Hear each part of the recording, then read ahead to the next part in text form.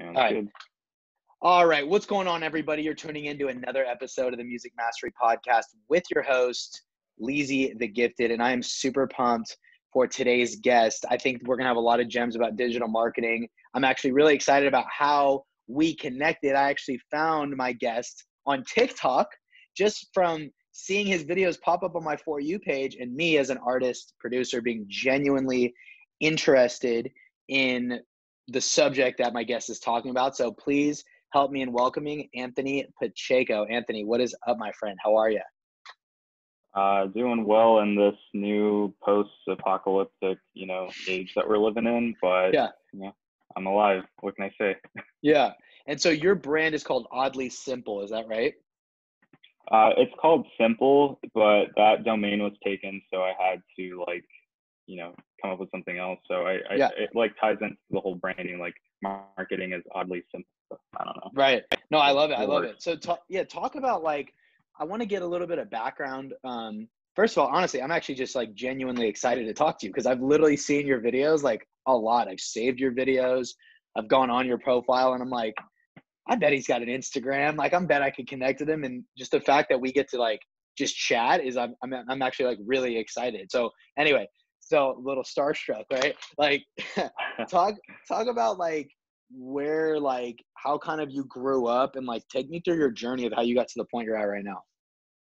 Yeah, my story is nothing, super crazy or phenomenal. I like to call it.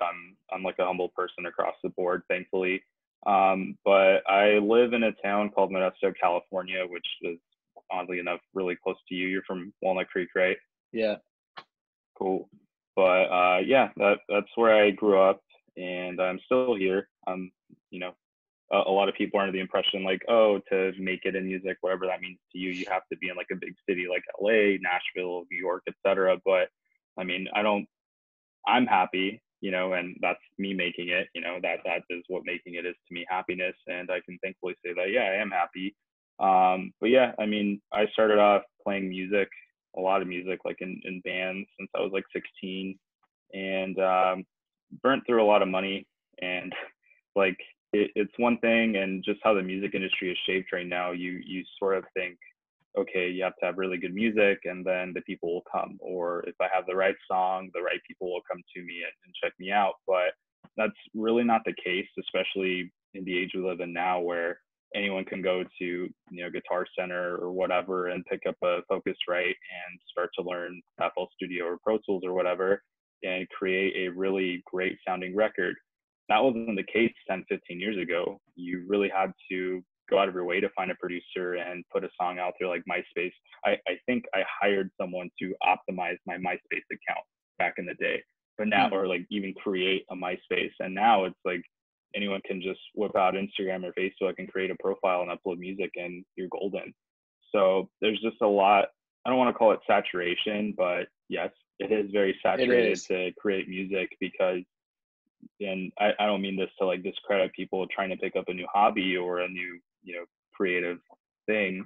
But everyone and their mom is a producer nowadays, and everyone and their mom is a musician, and it's just across the board. Like even with like photography, I was actually a manager at Best Buy for a while, and like the amount of people that came in, like, yeah, I want to start a photography business, but I have no background in photography. Like, is this camera good? And I'm stoked that a lot of people are picking up these new creative endeavors, but that definitely does create more competition. So you can't just, again, going back to music, like if I have good music, the people will come.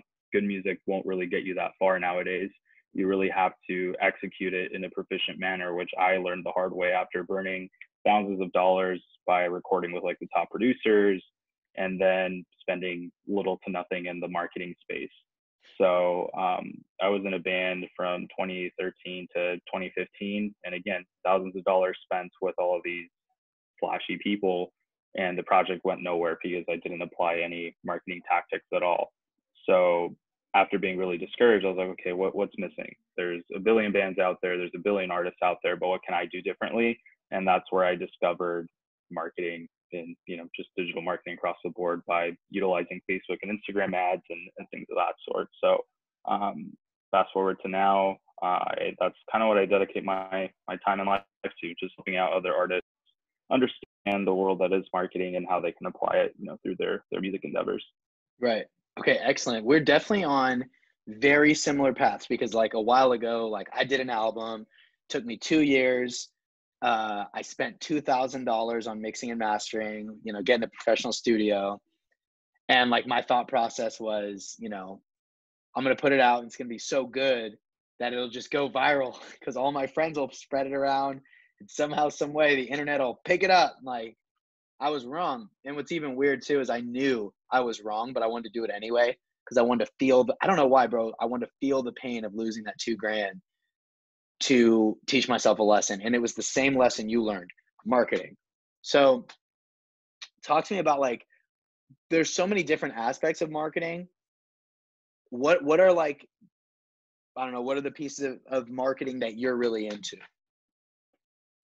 I think a big one is just understanding that not everyone, like you were saying, it's not just going to go viral just because. Like there has to be a marketing channel involved, whether that is being shared by an influencer or someone threw a couple of dollars of ad spend towards the video that you scrolled past on Instagram in order to give it another boost. So I think the missing link to a lot of artists, whether they're established or developing, is audience retention. And going back to like my roots, that's what I learned again the hard way, because normally when you go into like boost an Instagram post or a Facebook post, you're usually reaching people who have never heard of you, or what I like to call cold audiences, which is great. But then what, and that's probably my favorite question to ask a lot of the record labels and independent artists that I work with is, okay, we're putting out this song, and then what? Like, put yourself in the prospective fan's shoes. They're going to be scrolling through their Facebook feed or Instagram feed or whatever. They're going to see a music video or a stream video, whatever creative app that you have. It doesn't really matter. But then what? They're just going to forget about you. What if they didn't like your page on Facebook? What if they didn't follow you on Instagram? Or what if they didn't save your song to Spotify? Like, what is the follow up to that in the event that these people do not do that? Because odds are when you throw an ad, you'll probably reach, just for the sake of argument, let's say 1,000 people. What percentage of those people realistically do you think actually clicked to your landing page or clicked to your profile or whatever it may be? But then the percentage of people that did not, like, what are you going to do with them? Just forget about them, try to, boost another post and see what other 1,000 people you can reach and which one of them are going to care enough. So again, with audience retention being the missing link, those people are warm. They've already been warmed up to the idea of who you are, excuse me. So again, if I subconsciously see, your face on a social media post or from a music video, and then a couple of days later, I see your face again and you're telling me like, hey, thanks for checking out my song the other day. Don't forget to follow me on Spotify.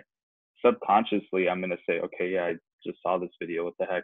I didn't follow them on Spotify. Like, maybe I should, because they're everywhere now.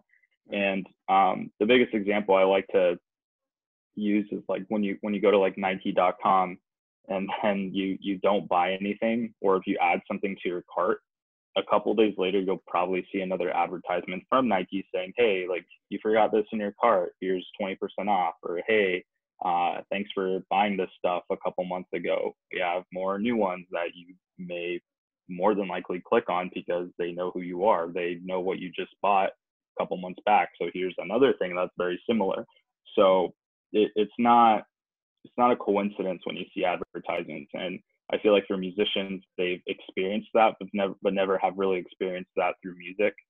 And that, again, that's, going back to my roots, that's kind of what helped my project at the time chart on Billboard with our debut album, even though Drake dropped Scorpion out of nowhere. That really pissed me off, by the way. We were like, okay, no one's releasing anything on this day. We have it clean, we're good, no competition.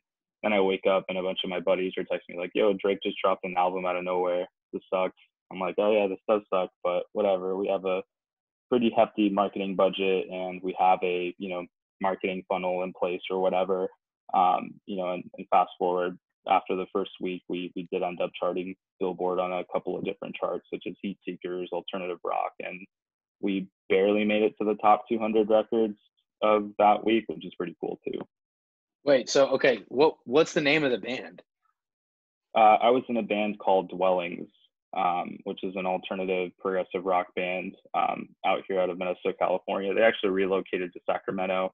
I was in that band from 2016 up until August of last year, just because I found out very quickly that touring was not for me. And I found out what their touring schedule was supposed to look like this year. And I was like, you know what? I don't really feel like being gone away from home for 3/4 of the year. So Right. might as well just do my marketing stuff. So it was kind of a win-win, because now I'm doing stuff like this with you, you know? Right. Is one of the albums called Lavender Town? Correct. Yes. All right, I'm gonna check that out. I'm super pumped to hear this. So I'm really curious now. You know, it's not every day that I get to interview somebody who's really been in that kind of experience where they've been to that level of success and been kind of in the industry. Can like when you said you had a marketing funnel, what was Mm. it? It was kind of that missing link I was talking about, the audience retention, because again, I could have pumped in, $500 to reach thousands of people, whatever. But then what I did was also re-engage with those people. So kind of the same thing I ask a lot of these record labels and independent artists that I work with is like, okay, we're going to put out a music video. What happens next after these people experience this music video? Whether it's, the face of the band or whatever. If you're a singer-songwriter, you just create a 15-second video of you thanking people who watched that video, and target those people that watch that video with you just giving a more direct, I like to call it like a more direct call to action, clip, so that they can then convert whatever convert is. And for us at the time, it was to get people to actually purchase the record through our Shopify store or whatever, and also get people to sign up for an email list, or just like a little clip of us thanking them to actually check out the album. A big part of it had to do with the marketing side of things, as well as some press support, but we didn't get a whole lot of press for the record, unfortunately. But even still, in retrospect, had we not gotten press or PR, we could have lived without it. And especially now, like, not to bash PR as a industry in itself, but I don't really see people nowadays, especially, going out of their way to read an article about someone they've never heard of. Right. And that's a really big thing that I like to talk about with artists. And immediately they tell me like, oh, okay, so like, fuck PR, I shouldn't get PR, right? I'm like, no, that it still has its place. And what I mean by this is, if you strategically implement it with your marketing funnel, again, going back to the prospective fan that watched your music video, a couple weeks later, let's say you retarget that same person with an interview that you had with, Billboard or whatever, that to, the prospective fan, whether they really liked you or didn't, they're going to think in their mind like, oh, what the hell? Like, I just saw this advertisement the other day and now they're on Billboard. Like, whoa, they must be legit. Let me check them out now. So if, PR doesn't necessarily work for cold audiences, at least in my experience, it serves as like a supplemental piece of content to the overall marketing strategy. And it doesn't have to be a write-up from Billboard or whatever. It can even just be like a DIY interview, like top five facts you didn't know about, me as an artist or whatever, and just retarget those people that watched your video. Because again, you're just elaborating on your story as an artist and giving people an inside look as to who you really are. Because I love to use the example of just content creators in general, whether it's, a pro Twitch streamer, that streams video games. Like, there's thousands of, people streaming Fortnite or whatever, but why do people gravitate towards that one streamer or that handful of people? It's because they feel some sort of sentiment towards that, content creator's personality, or they feel like they connect with them on a different level, because everyone's playing the same game, which you can say the same thing about music. Everyone's playing the same game, which is music. But what sets you apart from, the guy over there? you're actually the one that's letting people know who you are. You're actually putting yourself out there, which that kind of segues into what I believe is the success of TikTok, because you are actually putting yourself out there. You're giving people an inside look on your personal life, or just showing people what is true, rather than when you go on the Facebooks and the Twitters, like it's all of these, like, hey, look what I have, or hey, look at this perfect captured moment. Whereas, TikTok is more like in the moment stuff, real time, like really quick, like give me more, So. Right.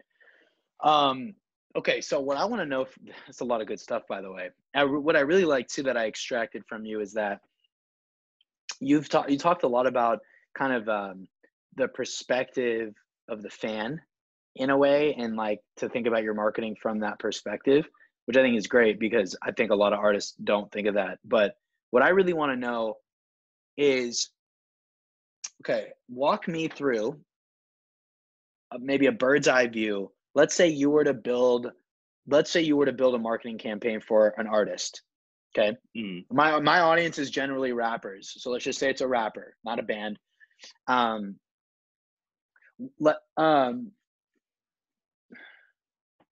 Let's say their objective is they're putting out a project, an album, 10 songs. Okay. What would your marketing strategy be? If somebody said, hey, hey, I want to figure out the best way to get the most out of this album.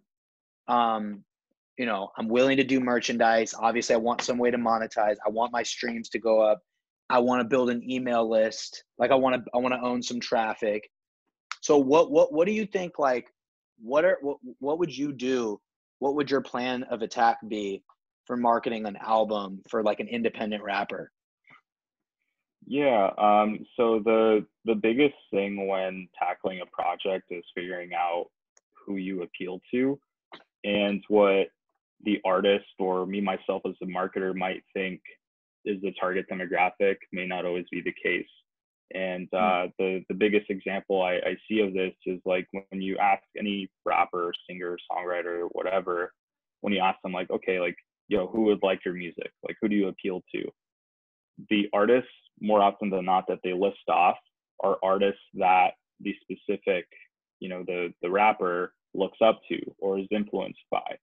And I think that honestly is another thing to pay attention to, because more often than not, what you may think is your target audience is just that. It's just an influence. It's not really people that will listen to you. And I've found that to be true, with the artists that I've worked with. And whenever I ask them like, hey, like, who do you appeal to? They say, Travis Scott. But then I listen to their music and it sounds nothing like Travis Scott. And I'm like, Right. Okay, why would a Travis Scott fan listen to this? And then, their response is like, oh, because, like he's a big influence on me. And that I feel is dangerous, because that is what discourages musicians from actually, trusting marketing. Because if they think that their target demographic is Travis Scott or whatever, and they go into, boost a post or create an ad for those particular, that particular target demographic, the results are probably not going to be that great, because they in fact don't appeal to Travis Scott fans. That's just their influence. So really paying attention. Oh shit, sorry, give me a second. Sorry, if you could just yeah, so like if when they think that they sound like Travis Scott, but they don't, it's kind of, you have to take a look at it from a marketing perspective and really understand who you're trying to market to. So again, the whole battle between like influence versus target demographic is an ongoing thing. And the way to reassure yourself if that's working or not is looking at your social media metrics and analytics. And that's probably my favorite part to do when it comes to advertising, because when you're creating an ad, typically you can plug in a bunch of interests, right? So if you think you sound like Travis Scott, Drake, Logic, whatever, you can plug them all into the same ad set. But typically what I do, and you can use the back end of Facebook's analytics to double check this, is see if they actually overlap or not. So if they actually appear to, like let's say you want to target Logic fans and Travis Scott fans, usually they're different, or you can see what percentage of those target demographics actually overlap. And if they don't overlap, then they're different. But if they do overlap, then they're probably relatively the same. So then it would be safe to plug them into the same ad set. But for example, if those two demographics don't overlap at all, why would you put them in the same ad set? Because they're entirely different. So if your ad is doing good or bad, you're not going to really know why. You're not going to know if it's Travis Scott or if it's Logic that's, making your ads perform good or bad. So really understanding who your target demographic, I feel, is like the biggest part of marketing. And that's honestly the part that takes the longest. And I call it split testing, like testing out different target demographics, testing out different ad creatives, which ad creatives are like different parts of the song or even different songs entirely. Because I've found out, like let's say, for a fact you do appeal to Travis Scott fans, but then the first ad you put out doesn't do that well. If you change up your targeting really quickly, like let's say you're like, okay, this isn't working, let me try a different artist. What if that was your target audience, but it was just that specific, part of the song that you put in front of that target demographic just wasn't resonating with them? Why not try a different song or try out a different part of the song before, starting from scratch, so to say? Because for all you know, that could have been your target demographic, but you wouldn't have known because you changed it way too soon. So that's usually how I approach a marketing campaign for, let's say, a 10-song record, and just building out a timeline, because project management is key when it comes to releasing, whether it's a single or an album, and knowing when you have to do things. Like, for example, I see a lot of artists do the mistake of going on United Masters or whatever and just uploading their song and kind of playing Russian roulette and saying, okay, when's the soonest I can, put this out? Whereas if you were strategic about, okay, I'm going to release this song 6 weeks from now, this gives me 2 weeks to pitch 2 different independent playlists. And then on week 4, I can follow up with them if they didn't respond to me through email, et cetera, et cetera. So making sure that you're actually planning your release in a timely manner and getting a lot of these tasks done is very important to the whole operation. Because if you don't go in with a plan, then you can't really expect good results from it, if that makes sense. Yeah, it does. So doing things in a timely manner, figuring out, and again, just to recap that whole thing, find your target audience and then plan accordingly to what you actually want to release, and it'll actually go well. Okay. Very interesting. So you're definitely big on the whole like paid ads thing. I mean, what can you say about like do you have experience like with email marketing at all or anything like that? What's like, talk about email marketing? And because I think, okay, where I like, so I'm an artist, but I'm also a producer. And so tiny bit of backstory about me, like I'm now more focused on being a producer only because I'm like really focused on earning a living and like making money. And I can see that it was easier for me to wrap my head around that as a producer than an artist. So things like building an email list are easier for me to understand as a producer, because all I have to do is offer some free beats in exchange for their email and I build a list. And I've been doing that and it's been working, but it's been working really well and it's awesome. But like, talk about like as an artist, right? Like I still haven't wrapped my head around completely, like, how do I build an email list as an artist? Like, what's a lead magnet? First of all, what is a lead magnet for people who don't know? And then second of all, what would be an example of a lead magnet? What would be the process? That's really what I want to know. What's the process of getting someone cold to just sign up for your email list, let alone buy anything? Yeah. Well, first of all, a lead magnet, for those who aren't super familiar, is basically a way to generate leads. And a lead can be someone that signs up for your email list, someone that signs up for your text message list, et cetera, et cetera.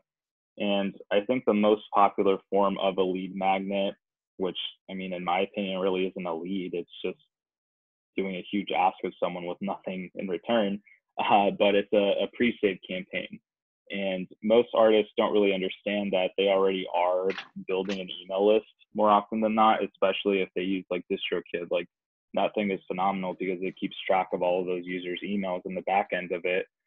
But when you do a pre-save campaign, usually, the only benefit is, again, the fan will get it added to their library the day of release. But what can you do, or what can you give in exchange for a pre-save, which typically it's, early access of the song, behind the scenes outlook on the song as well. And it doesn't have to be a formal pre-save campaign through like, show.co or Feature FM or whatever. You can do it through there. But to answer your question, like to build an email list, it would be something as simple as like, hey, sign up for our, email club, and you'll get our songs 24 hours before anyone else. Like that is a big enough lead magnet for most people, and I've seen it work. Just the thing is, like, whenever I talk about email lists with artists, they're like, yeah, no one reads email or whatever. But if you think about it, like from a marketing perspective, and I'm sure you can, vouch for this too, that's probably like the best method of communication for your business. And again, your music is a business, so why wouldn't you do that? Like Right. it's crazy. Like Yeah, I think that's a key driver for my, business as well. To attest to it, to vouch for it, I mean, a couple of things. Number one, even today, 80% of revenue generated online comes from emails. Number two, you really you have to somehow own the traffic. I'm not going to get into I've talked about this from Russell Brunson, like traffic you control, traffic you earn, traffic you own. Like you have to own, and I don't want to break that down again. I've broken it down a million times, but like traffic that you own, you have to have some kind of traffic you own. And, a good story is a mentor of mine named Legion Beats. He obviously has an email list, but he had a Facebook Messenger list that was killing it, right? For people who don't know, you can use Facebook Messenger. It's very attractive because the numbers that you get, like the amount of percentage of people opening Messenger and the delivery and the click-through rate, it's insane compared to email. So a lot of people go, oh, I'd rather use that. Problem is you don't own it. Facebook still owns that. That's still Mark Zuckerberg's list. So like my mentor Gabe was in the middle of his big launch, and he was delivering content via email and Messenger. It was like 70,000 people. And oh wow, they just shut him down mid-launch on Facebook. Luckily, they were all on email, all those people, but it was mid-launch. It was like in the middle of the week, and he was like, oh my God, like we got to hustle and bustle and scramble to like fix this. And he's just like, you got to build an email list, because like that kind of stuff doesn't happen, I don't think, unless you're really like abusing your emails. And like, like emails aren't as, attractive, and they're like, the conversion rate's not as good as Facebook Messenger, but you own it. Like you really don't own Facebook Messenger. So, and the other thing too, sorry, I'm kind of rambling, but the other thing too is, I mean, how many rappers do you know that think they have a following because they have an Instagram following, when you and I both know, well, you don't really, like, because Instagram could just change the algorithm and now your whole career is screwed. Like, that's why I'm even talking about this today with you, because I know, like, yeah, you need to have a big following on social, but I don't even want to cover that, because like we all already knew that. Like the next depth for anyone listening is like, you got to build an email list.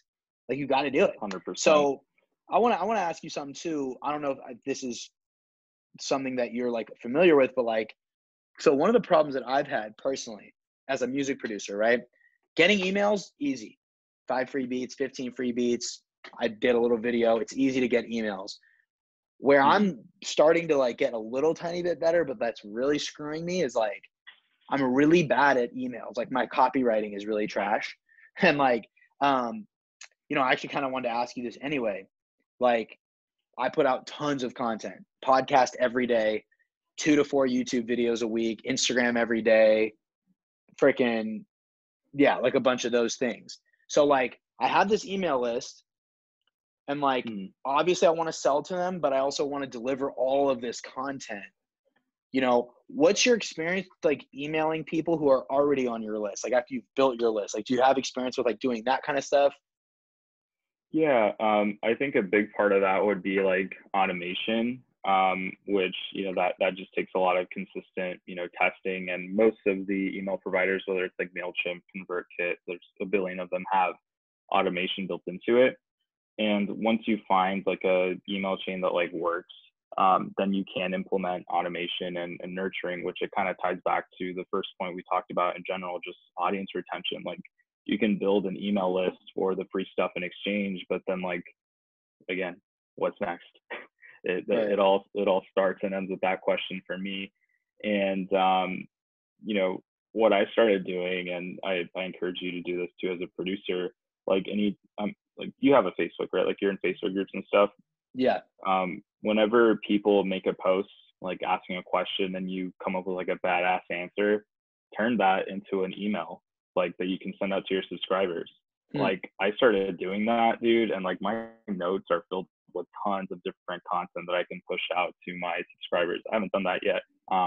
But wow, I that's such have a a gem. feeling like, yeah, because people ask all the time, like, hey, like, how do I get, you know, beats, or what is licensing? And then if you break it down in your own words with a quick comment, for one, you're being conversational, which I found that emails like that work best, being conversational, and then using that towards, you know, whatever your niche is. And, you know, another big question, you know, how do you apply this as like a musician? It's like, talk about yourself.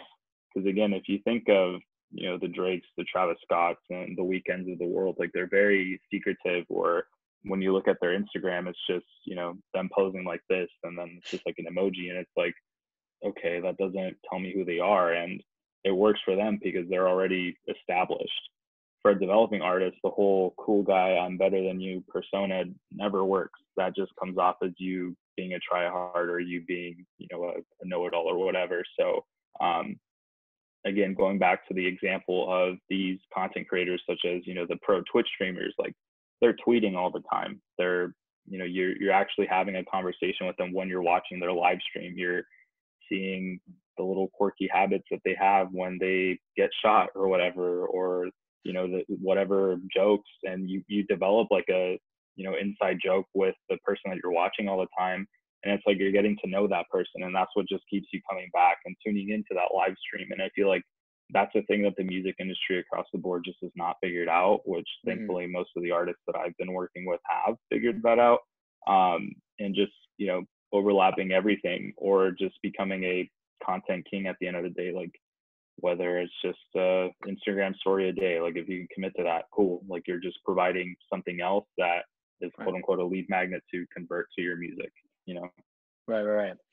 That's real talk. I mean, that's such a big gem, bro. I love that you shared that. Like going into Facebook groups, responding to comments or responding to questions, taking that and using it. And really what that got me thinking was using that for a YouTube video, a podcast, and an email.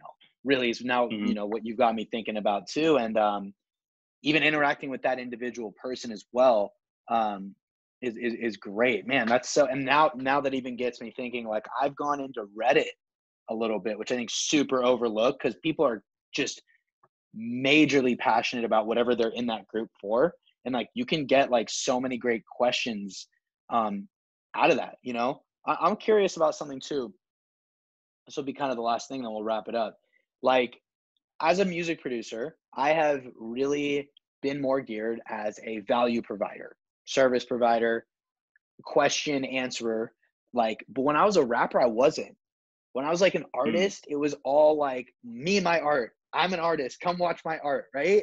And it like bothered me. It bothered me because I was like, I don't even like this. Like, I don't like the feeling I get from like, I guess I'm entertaining people, but I don't know, dude. It's just very like I got really jaded because I was like, I don't even want to like, I don't like that perception of like, you just need to come watch me. I would rather give you value anyways. But maybe you can shed some light on like, are there ways that like artists can provide value to their audience in a way maybe beyond the music?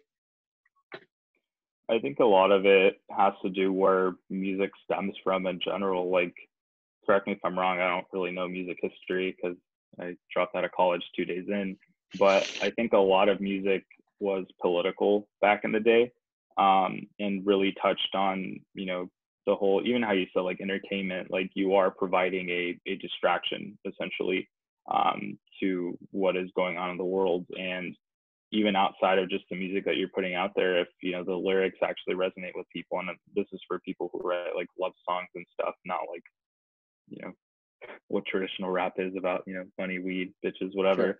Sure. If you can relate to that, then cool. Yeah. Like, or if people can connect with that on a different level, that's awesome too. But again, usually why people are drawn to music is just that, like being entertained themselves. And I think entertainment is valuable. I think, you know, when you just go onto your phone, like that's all you have, entertainment. Like Apple's a huge company. What value do they provide? Entertainment, but a way to connect with others. And I think even Facebook's, you know, message, like overarching message is like connecting with those that matter the most, or just bringing people closer together. And that is what music is at the end of the day. It's just a way to connect with other people. And it's usually why people would go to shows when shows were a thing before COVID. Just it's like a safe space where there's just a bunch of like-minded people that are there to, you know, enjoy the same thing at the same time. So I don't know if that answers your question, but I think it does. that's my perception on it. Yeah, big time. No, I think it does. I think I think to add to it too, like, I've been learning through just like talking to a lot of artists that a lot of artists have some kind of passion or emotional connection to something other than music. Like some artists I've talked to used to struggle with like anxiety and depression and mental health. And so they're really passionate about helping people with that. And so like they make great music, and they also have connected that part of their life and said to their fans in a way, you know, I want to help you with this also. I want to bring that. And I think that helps people get connected to the artist themselves anyways. And so I think that's one thing for anyone listening that like you can take away from this is like you can be more than just music. You should be more. I think you should be more than just music. You should be music. You should make great music, but there's billions of great songs, and we kind of don't need like your song. So like, what is it about you? That's what I always talk about. Like, what is it about you as an artist that separates yourself? And it's kind of like injecting that part of your personality and your passion into your music and your brand, you know? Right, exactly. And I mean, whether it is, you know, you being a mental health advocate or, you know, a fashionista, I like to say it, like what else are you bringing to the table other than just music? Because again, there's a bunch of people playing the same game. How are you standing out? So, Right, yeah. exactly. Yeah, man. Well, look, I want to respect your time. We're just about around the time that we've got, but you know, tell people like where's the best place that they can get in contact with you if they want to learn more about what you got going on. Yeah. So the biggest thing is, you know, my website, which is oddlysimple.xyz. It's simple without an E. And through there, you can, you know, find the links to our social media, which is, you know, Facebook, Instagram, TikTok, whatever.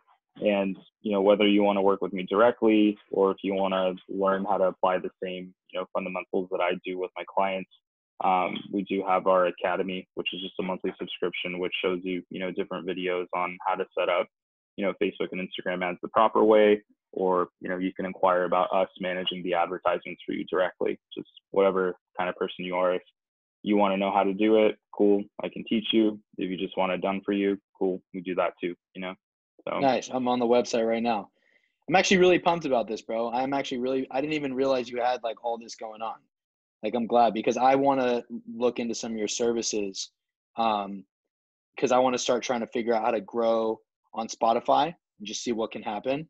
So I'm definitely going to check you guys out, and we'll have to talk further about this. I'm pretty pumped about this. It's pretty cool. It's a good website, really good website. Huh. Sweet, man. thanks, Well, man. dude, Appreciate no, it. thank you so much for your time today. I'm pumped because I've, been avidly watching your videos on TikTok for like a month. So it's cool to actually get to talk to you now in person. It's great. So, yeah, Yeah, thank you I guys. shaved just for you because, Oh my God. I see. Yeah, it looks like you got a haircut too, man. Looks good. yeah, That's awesome, bro. Well, guys, thank you so much for listening.